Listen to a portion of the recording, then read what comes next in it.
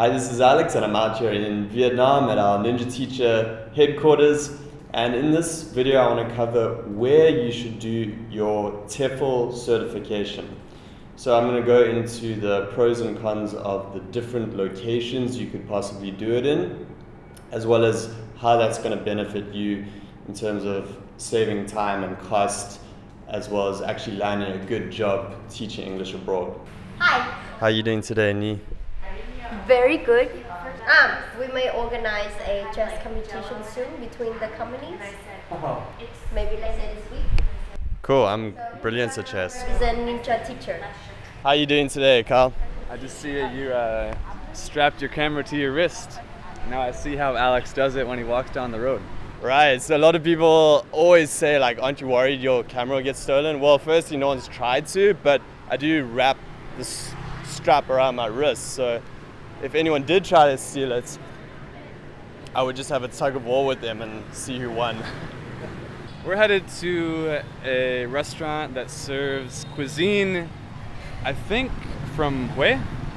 It's like a bit of meat wrapped in egg or some kind of rice paper. Yeah, it's really delicious. We'll show you now. But it's one of our favorite places around here for lunch. Okay, so let me dive into the two main options you have for where you should do your TEFL certification. So I'll be talking specifically about the month-long Teaching English certification TEFL courses, because I've chatted about the benefits of these previously in other videos. Essentially, doing a month-long course is going to get you the ability and the skill set to actually teach English well, and that is what schools are looking for, and that's going to maximize your chances of actually landing a good job teaching English. The first option is to do your TEFL course in your home country before you actually fly out to start teaching. Now, there's a couple of benefits to this, and it can be a good option if you have a TEFL course provider that's near your home where you're currently living. So the first benefit of this is it can actually save you some money if you're living at home while you do the course. So if you can find a provider near you to do the course at, that can be a good option. So you can just live at home and then head over to the course and do it there. And of course, it is a month-long intensive course, so you still have to go and do all the classes and the training. But the nice thing is that you're living at home so that you can focus entirely on doing well and learning the skill sets, because it does take a lot of focus and attention, and you're developing a new skill set that might require a lot of focus.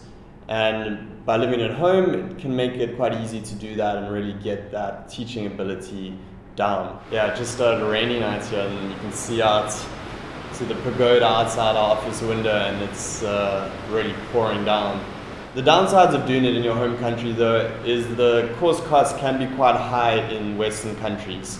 So that's something to think about, is it might be a lot more expensive to do it there than out in a cheap country such as Southeast Asia. The second downside is that you're not in the country that you want to find a job in. So it can be a lot harder when you're back home in the US or the UK to land a teaching job.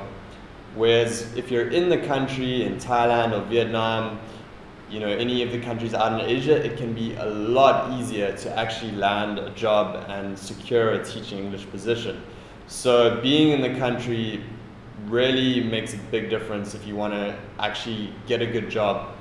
Of course, schools do hire people who are still abroad, but I think it's even becoming more and more common for schools to just hire someone already in the country. Hello.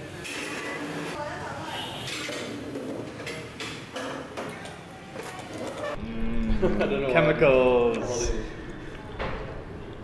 I've never seen that before. Is it good? It's pretty common in Vietnam. It's a strawberry energy drink. It's pretty good. What are those, bean cakes? Yeah, they're bean cakes. I like them because they taste really hearty and healthy. Egg bun. Nom nom nom nom. I just feel like my teeth are gonna get stained red.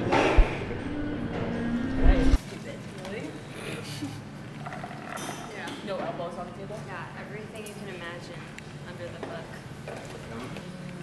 Chicken, fried rice. So the second option is to actually come out to a low cost of living country to do your TEFL certification there. Now there's a number of benefits to this, and the first one being as well, it is a low living cost country, so firstly the actual course is usually cheaper, as well as that your living costs while you're doing the course, as well as that period after the course where you're landing a job and working before you get your first month's paycheck, is going to be a lot less. So you basically, that's an advantage in terms of the cost factor. Another benefit is that coming out to the country you're going to teach in is something you got to do anyway, and you have to go through that process of adjusting to the country, getting settled in. And I think doing a course in the country that lasts a month is actually a great way to acclimatize yourself, get used to the culture, and also have other students on the course to get to know and hang out with that are going through a similar experience to you. So that actually makes the transition period of getting settled into that country really good. And this is really the case if you're coming out to Southeast Asia to teach, for example. You could do the course out in Thailand or Cambodia or Vietnam, and then very easily go across to one of the other countries afterwards, or find a teaching job in the country you did the course in. Southeast Asia is very cheap to travel around. And even if you wanted to get a job in, say, South Korea or China, you're still much closer to those countries when you're out in Southeast Asia. So schools also see that you're right there in Asia, willing to fly over to those countries to land a job.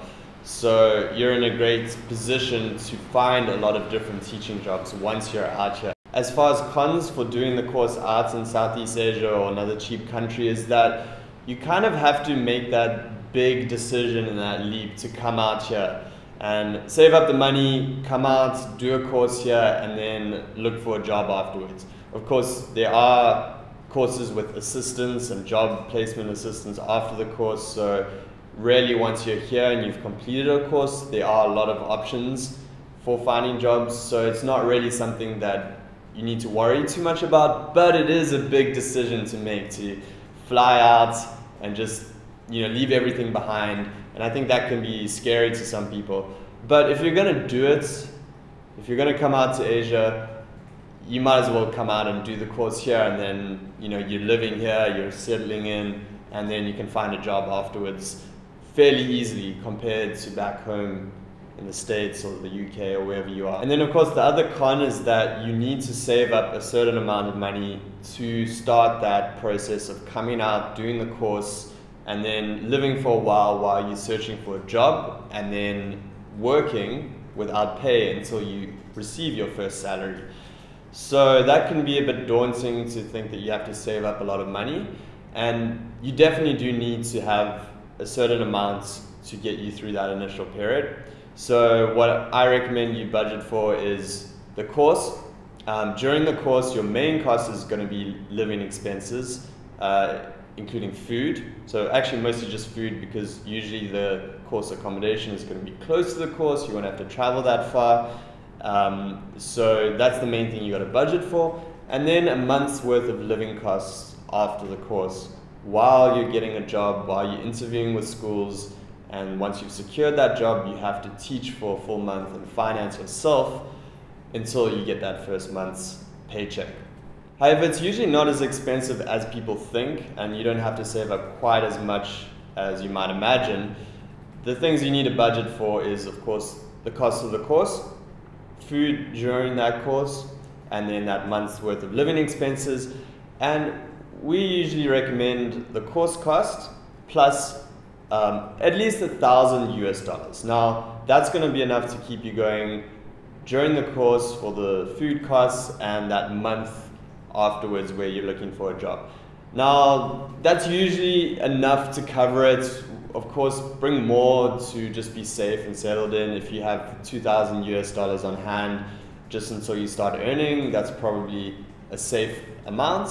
But of course, if you're strapped for cash, you can just budget as much as you can to get through that period. And then of course you're earning teaching English salary, depending on which country you're in, that can vary, but there's a lot of good options in terms of teaching positions where you can actually pay back that money very quickly. We're just chatting about living costs here in Vietnam and specifically groceries and eating out. And we're going to do a breakdown in a video soon, but Kyle's got some basic numbers here. So I was saying that groceries were about $30 a week for me. And then I tried to limit my eating out to about $5 or less per day. So that's 5 times 30, 150 plus 120. About 270 per month on food total. nice. That's also Kyle's stomach. So if we put it into perspective, maybe the average person is half of that. Well, I just went to the grocery store the other day and I spent like 200,000 dong on a week's worth of groceries. And maybe when I'm completely out of food, it's like 300,000 dong to 400,000. Damn, that's really good. That's like less than $10 for shopping. I don't know. I really haven't budgeted, and I don't cook at all, so I always eat out. But I can budget that for you, and I should budget how much my Uber and Grab cost as well. So we'll do a nice detailed breakdown soon, but that's just for anyone who's interested in kind of general living costs.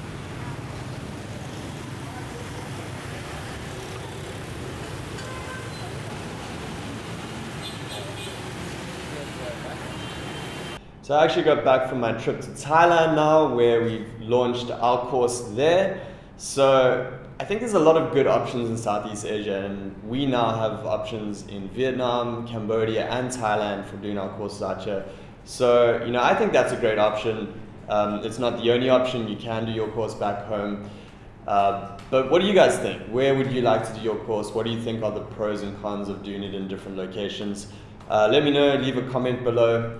And more videos coming very soon.